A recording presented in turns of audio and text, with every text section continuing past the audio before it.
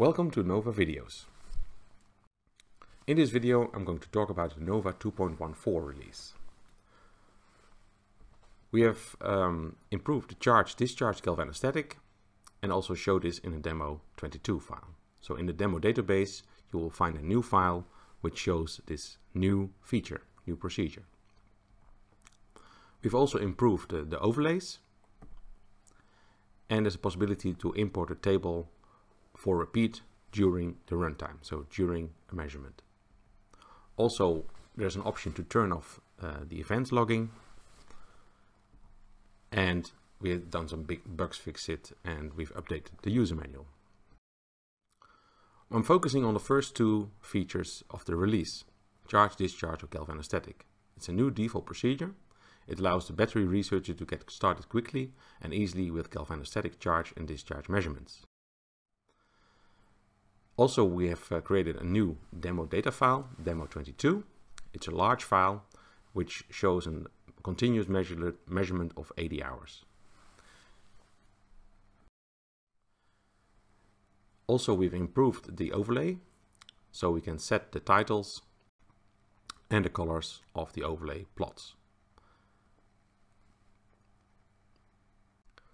Welcome to the Nova software. A new default procedure has been added, Chrono charge discharge galvanostatic. This procedure allows battery researchers to get started quickly and easily with galvanostatic charge and discharge measurements.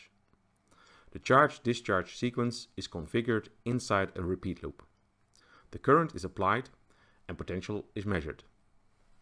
The battery charges at a constant current until a cutoff of the potential is reached. Following the cutoff, the procedure continues to discharge step, and all the relevant parameters may be configured by the user, including the charge and the discharge current, the duration of the charge and the discharge steps, the values of the potential cutoff, the number of charges and discharge cycles, so how many repeats, and all these steps can be adjusted. So if you go to library, open library, default procedures you'll find in Chrono Methods, the Chrono charge discharge galvanostatic.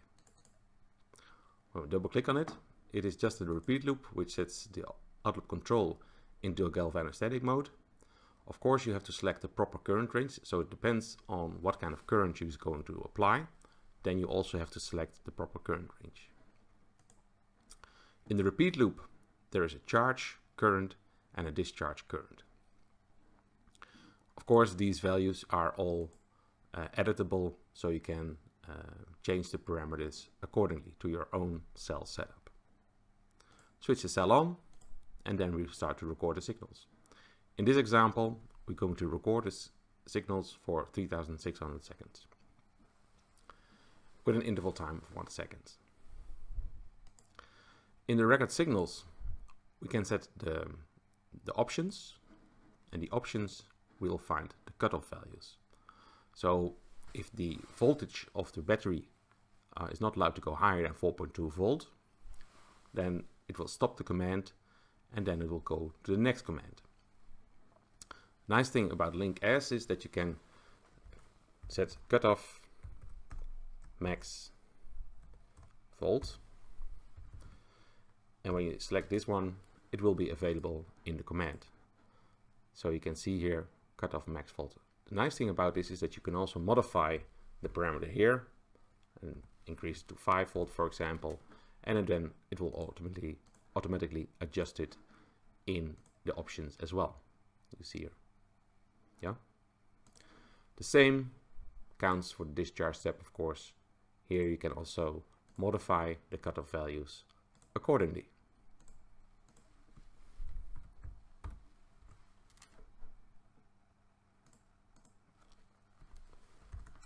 Cutoff V minus V, for example. So now it's 2.5, you see 2.5, but the moment I'm going to change it to 2, for example, you will see in the options 2. So this is the new procedure which we've entered into the default procedures. Also, a new demo database file, demo22, has been added accordingly. This demo22 provides an example of the new chrono charge discharge galvanostatic procedure, which we saw previously. And this measurement is done on a cylindrical battery. This is my plot. So here you'll see the data of the current step. So the current is the red line and the voltage response is the blue line. And this is done about 120,000 seconds. So for a long period, we can measure these signals. If you want to extract the plots from each other, say, okay, I want to have, because at the moment both are plot number 2, you can just change the plot number, and then you will separate the voltage and the current from each other like this. So here you only have the voltage information, and this is what the current which you have applied. So this is the demo data which we have recently added to the demo database. This is the demo database, and it's demo number 22. The next feature we've put in Nova 2.14 is a new overlay. The possibility to edit plot properties has been added to the new overlay tab. This new functionality allows the plotted data series to be configured, including the point or line styles and colors. Each data series in the overlay plot can now be given a title that is propagated automatically to the legend. The overlay plot can be given a title as well. So for example, if we have two files in the demo database, 12 and 13, one is with ethanol and one is without ethanol. So when I open demo 12, it's just a sulfuric acid on platinum, and the same sulfuric acid with ethanol on platinum as well, and then you get this response.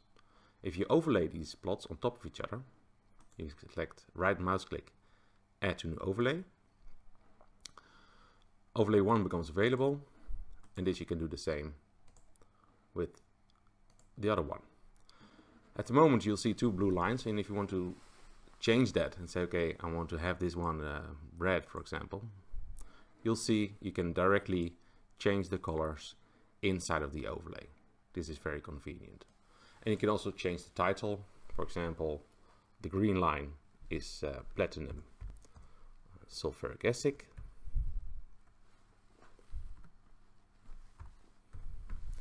And the other one is platinum sulfuric acid and ethanol. And you can give it a name as well.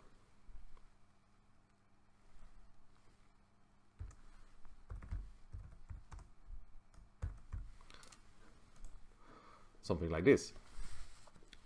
The nice thing about this is that you can switch off the plots if needed, and you can also copy or make this as a new plot, or send it, export it as a image file, and you can select different type of extensions like JPEG, bitmap, GIF, all kind of different type of let's say test overlay test. Oop. Like this. Save, and I can open it in my overlay test plot like this.